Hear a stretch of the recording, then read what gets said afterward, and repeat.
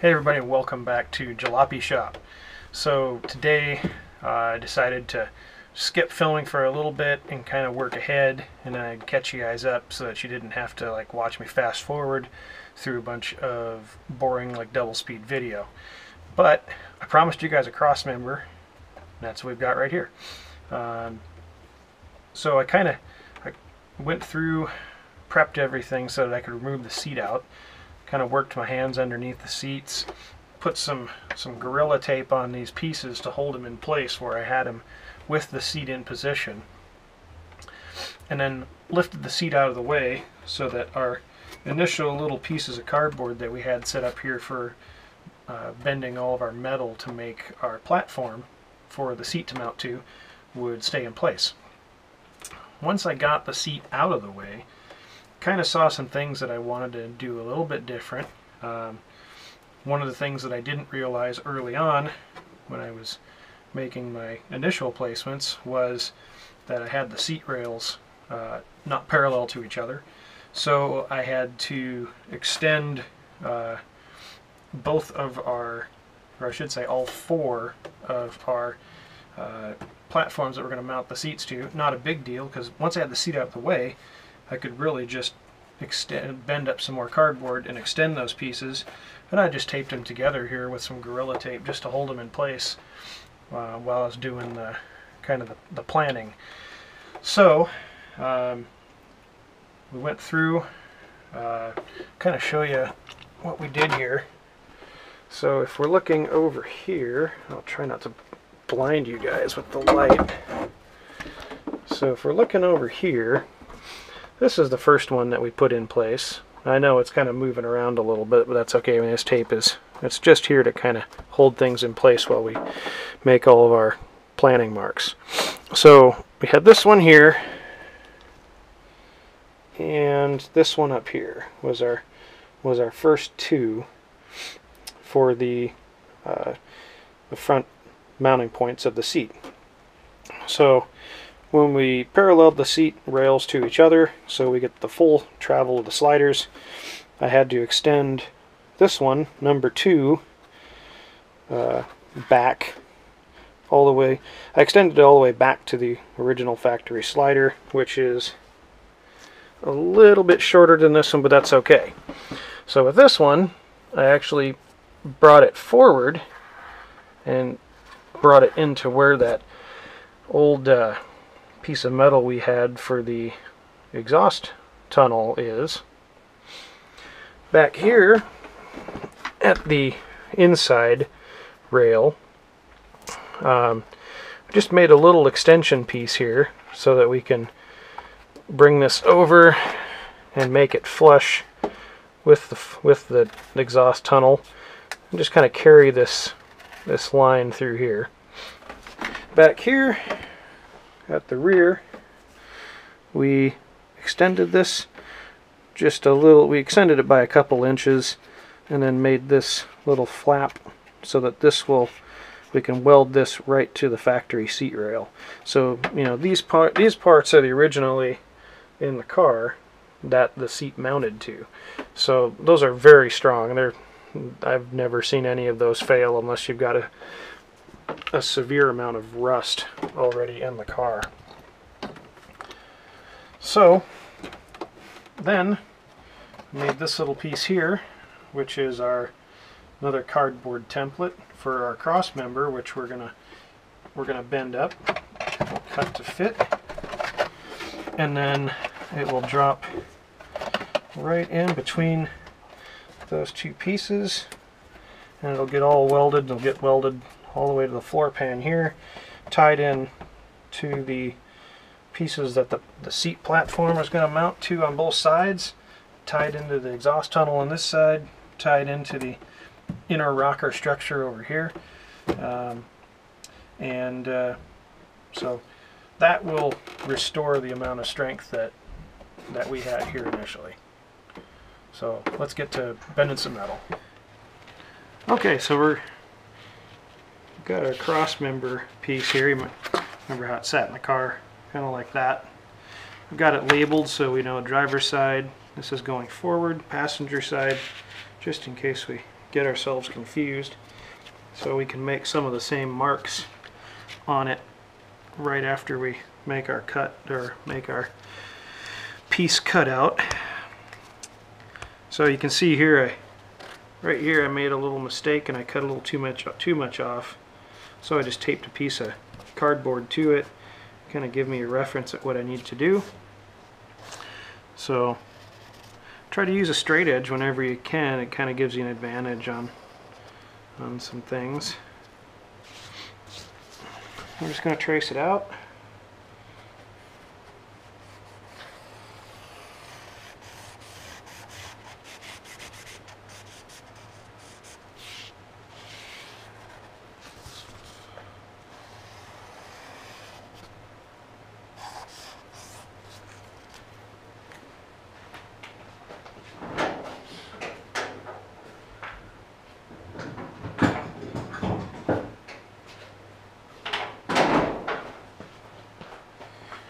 Since our Sharpie is failing miserably right now, I'm just going to go over and back it up with my grinder pencil here.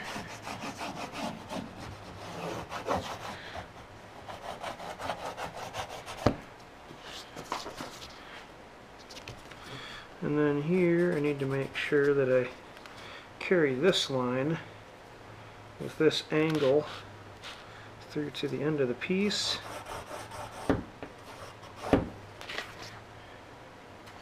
So there we go.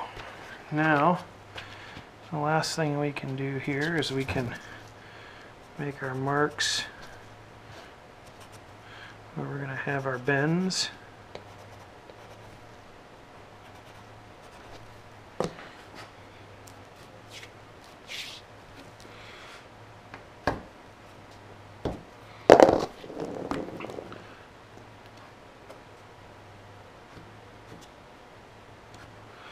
Our Sharpies recovered just enough to do that. And then we'll make that mark with a straight edge before we do our bends. And then we'll just put our marks on here like we have driver, passenger, forward. There we go. So let's get this thing cut out and then I'll meet you guys over at the sheet metal. Got our piece cut out here for our cross member that we're going to put in. Made my marks on the top side of it, but you have to remember you kind of have to bend it backwards. So the way this thing's going to bend the metal, we have to make sure that we line it up properly so we don't bend it the wrong way. So we're going to slip our piece of metal in underneath here.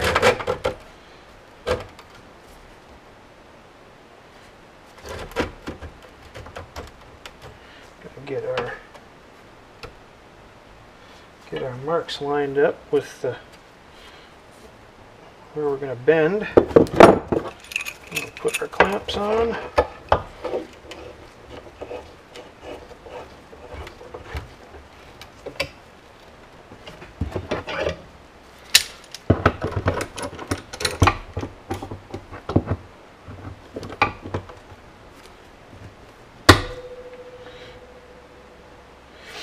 And then I'm going to have to adjust a little bit here and there.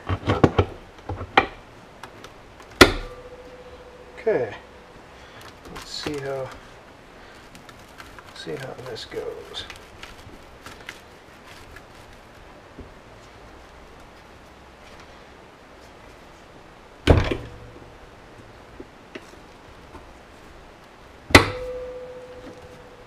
I think we'll get one more clamp for this end. Alright, so put a third clamp on here. See if that makes a difference. Now we're going to try to bend this piece of metal here.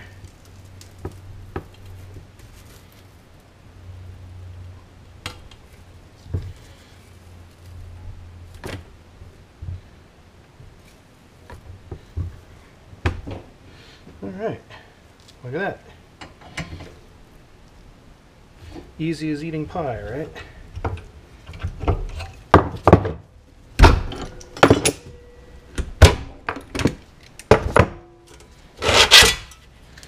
Now look at that, one nicely bent piece of 18 gauge sheet metal.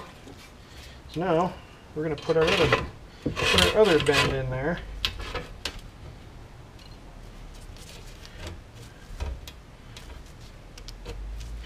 Same process as last time. We're going to line up our stuff right on the bend, where the bend is going to happen.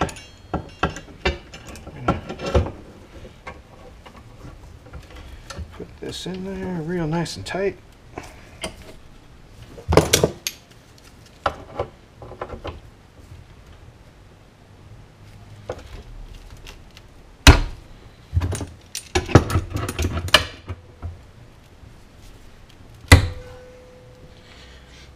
Double check and make sure everything's kind of lined up where we want it.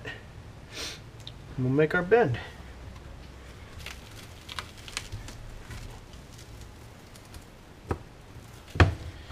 We're going to have to move one of our clamps out of the way here a little bit, so you can kind of see one of the limitations of the lesser expensive item here that we're working with.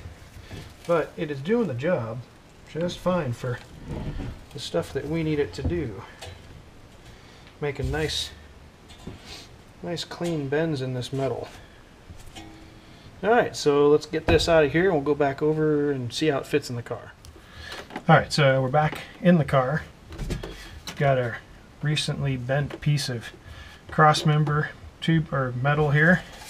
We're going to give this a test fit.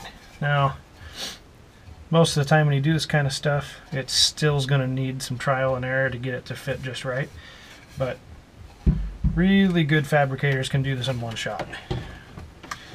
I don't think this is going to happen in just one shot, but we'll get close.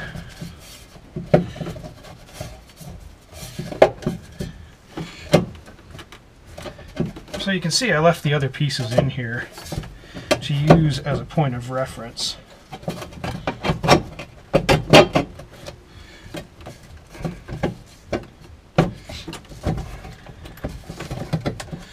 And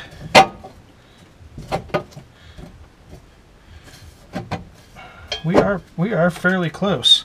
Got just about the height that we want. We might trim a little bit off the bottom here to make it fit kind of in here just a little bit better. Let's see if we can show you the back side here without disturbing anything else. So I think if we trim this down a little bit, get it to drop down into our channel a little bit, I think we'll be good. So I'm going to go through and I'm going to make all the rest of these pieces. Get these all cut out and bent up. We're going to use the same procedure. I'm just going to flatten out the piece of cardboard on our work surface, cut it out, bend it, and then we'll test everything, and I'll come back and grab you guys after I get all these pieces cut out and kind of set into place here, and then we can kind of give a good once over before we start welding it in. So we'll see in a little bit. Alright everybody, I told you I'd bring you back after I got all these sheet metal pieces cut and bent out. Wasn't real interesting work, just kind of some busy work that I had to do. But we've got all of these pieces now cut out in sheet metal from our templates that we had. So we'll be able to prep and weld all of these items. We've still got a few more things we need to do before we can weld these brackets in. We need to get the seat back in here, figure out a way to kind of hold these in place while we're putting the seat in and out for a few more times. But we need to mark the tracks where we're going to put, or they're actually going to attach to these items, and then we will we'll drill a hole and we'll weld a nut on from the bottom so that we have something to run a bolt through and have threads, as opposed to trying to thread sheet metal, which we know isn't going to work. Won't be strong enough, but with a nut welded on the back side of this sheet metal, it'll give it plenty of strength. Once we have all that, then we can just weld these into place. We'll prep the floor pan, get everything down to bare metal, get some of these this flashing or this lip off of here from the old cross member, so everything looks nice and clean in here. And then we'll weld these in, and then we'll have to come along and we'll make some end pieces to cover up the little holes in the ends. I don't know if you'll be able to see them, but back here you can see there'll be a hole at the end, you know, because we just basically made a little L-shaped piece there, so we'll have to close those off, you know, so they look real nice and factory, even though they'll be underneath the carpet. So still a lot of work to do to get this ready for the new seat to come in, but you can see how it's progressing. Probably spent the past about 2 or 3 hours in the shop just working on this stuff, getting everything cut out and bent and shaped, and you know, kind of had to shave stuff down and move stuff around a little bit to get everything to fit in the way I wanted it to, but it's in, it looks good. We've got a good basis now for getting our platform ready to weld into the car. So that's all the time I have for today, but I'll try to pick up a little bit of work tomorrow before I go back to work, and we'll see how far we can get. Hey everybody, welcome back to Jalopy Shop.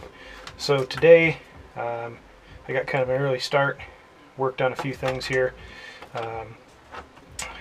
One of the big things I did was kind of go through and clean up all the areas where we're going to be welding, and got rid of all of the leftover flange material that was in here from the cross member that used to be here. If you'll remember, there was a flange that went all the way across here where the cross member was spot welded to the floor pan. So went through, got rid of all the flange material, cleaned up all the little spot welds. It's just kind of grimy grunt work, not really anything interesting to watch, just more sparks being thrown. So, but one of the things that we need to do is get rid of these factory sound deadening pads that are in here, and there's a bunch of different ways that you can do that. Some people like dry ice and then chip it out. I noticed when I was working on some of the stuff, using the grinder, that heat loosened it up really good. Like this piece just kind of peeled up on its own.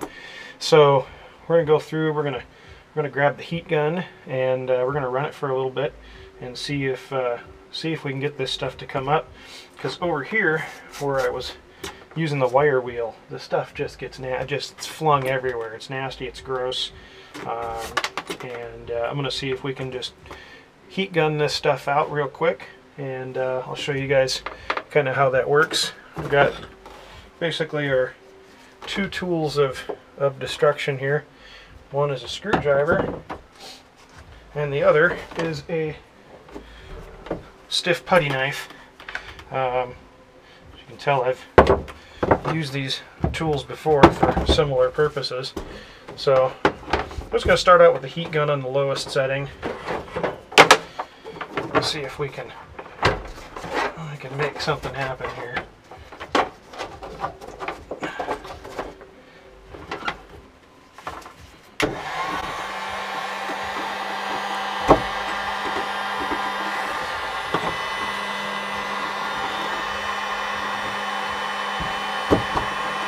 So you can see, just with even the heat gun on the low setting and getting underneath it, just letting it sit on there for a minute, look at how easy that comes off.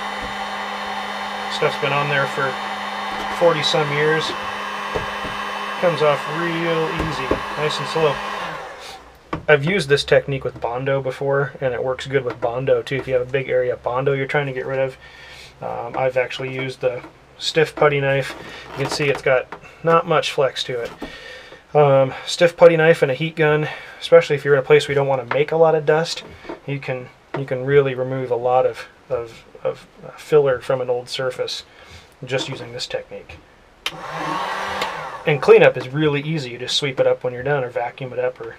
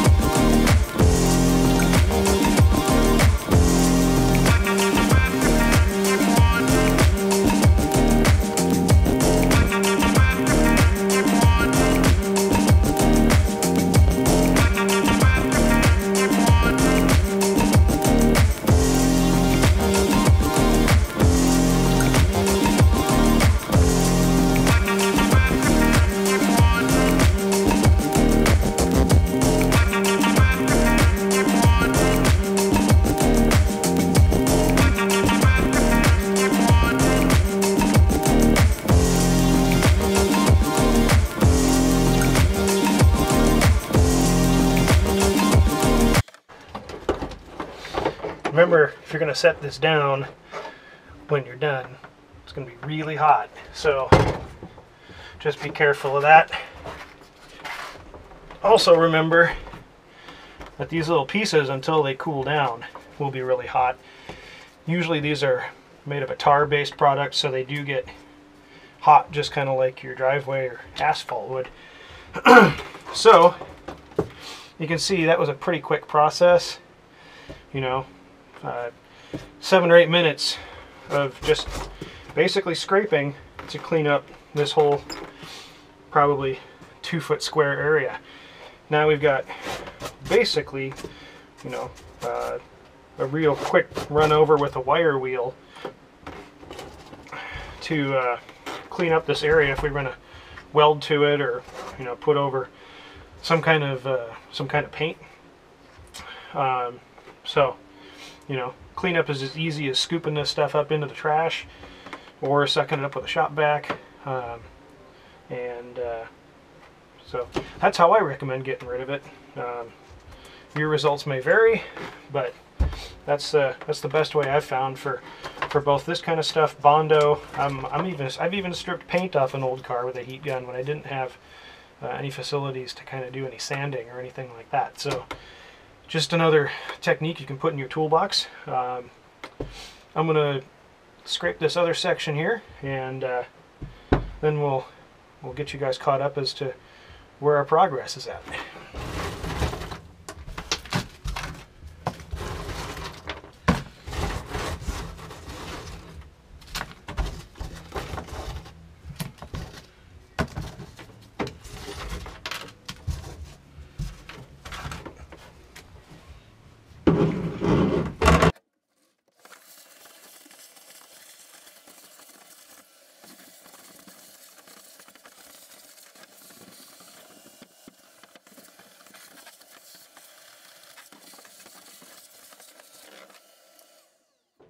So there we go, like super easy, quick cleanup, just like I was saying. I mean, if I had wire wheeled all that stuff out of there, I'd have a mound of dust in here this tall. So I'm sure some of you are wondering what this is right here, why there's a circle with a bunch of goop over the top of it. I'm not sure the answer to that. So if someone knows the answer of why these circles are here in the floor pan, I assume it was for some sort of production mechanism that maybe held the body up or something like that, but basically there's a little plate here that's got some sealant over the top of it that holds it in place. So I've never really known what the purpose of it was, but if someone knows, leave it in the comments, and I'll try to touch on it next time and let everyone else know. I'm going to clean up this little front section here, and then we'll get back to metal stuff. And that's all there is to it.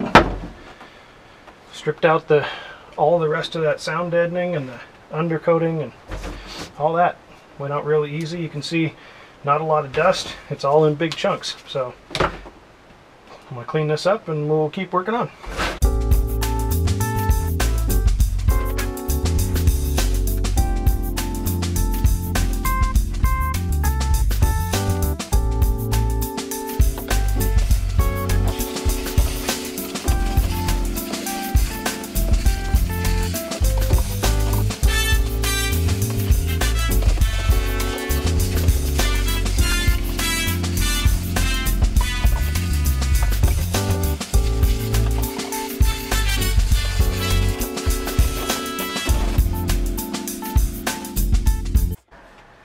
So I want to point out something to you guys, that if you're working on these cars and you're not familiar with how they're put together, you see all these holes that came up when I took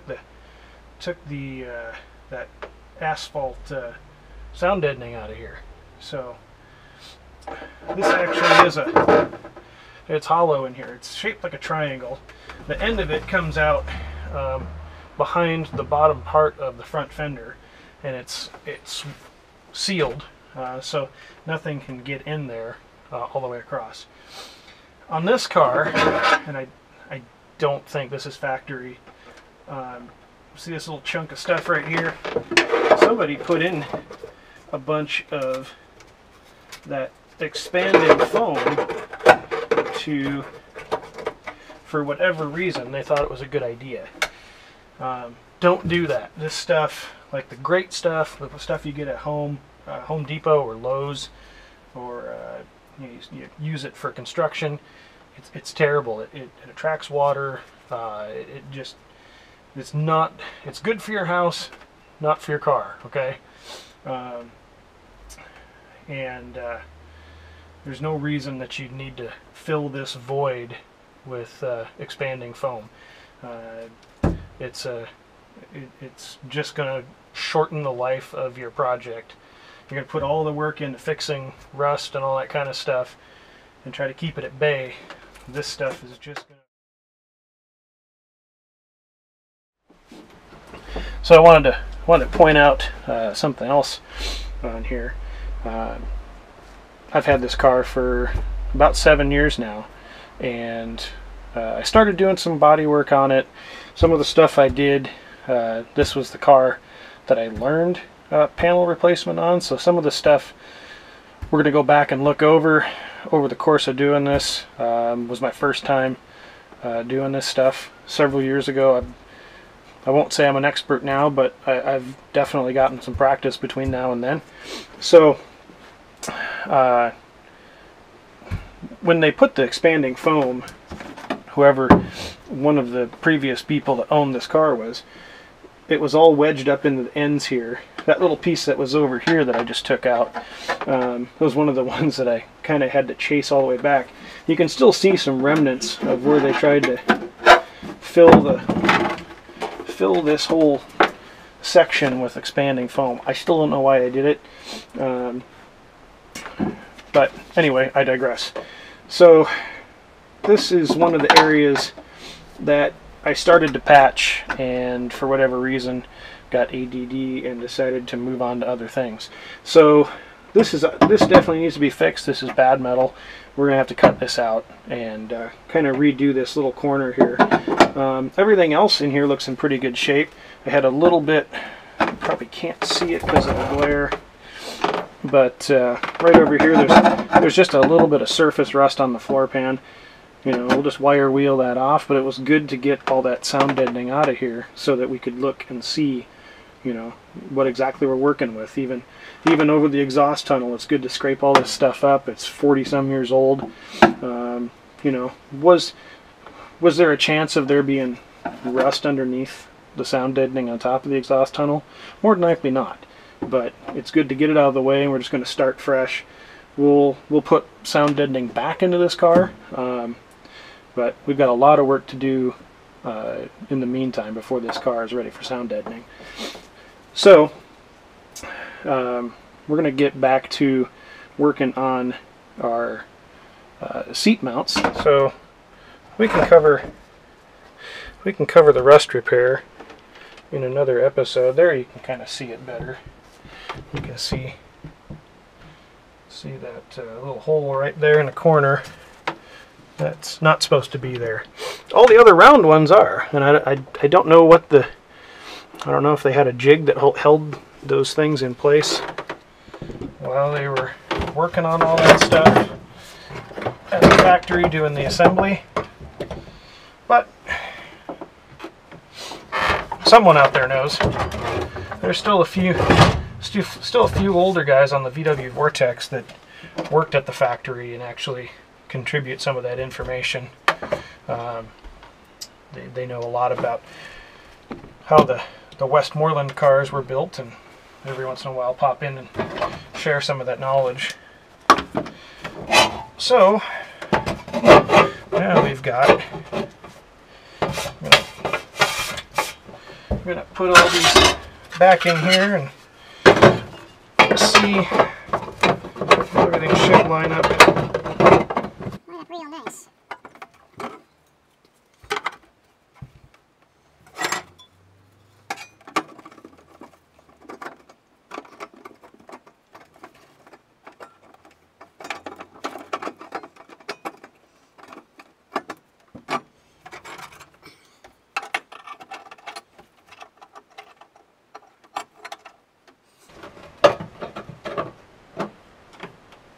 So there we go. There's all of our seat platform and our cross member.